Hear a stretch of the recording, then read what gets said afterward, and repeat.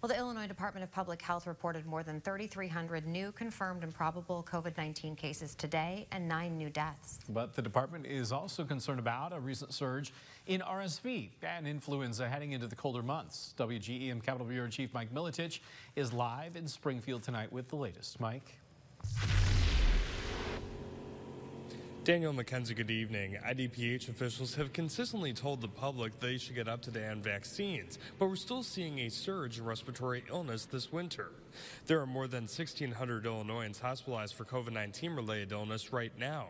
187 of them are in the ICU and 67 are on ventilators. IDPH Assistant Director Amal Tokars told the State Board of Health today that only 20% of Illinoisans have received the COVID-19 bivalent booster.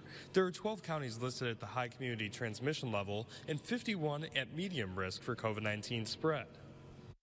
We're bubbling up here, there, and everywhere, and that we will see, very likely, if this continues, a rise in levels around the state.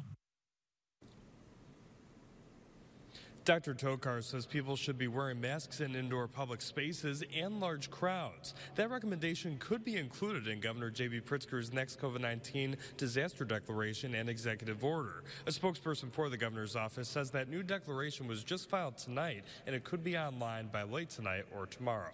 For now, reporting live in Springfield, Mike Militich, WGEM News.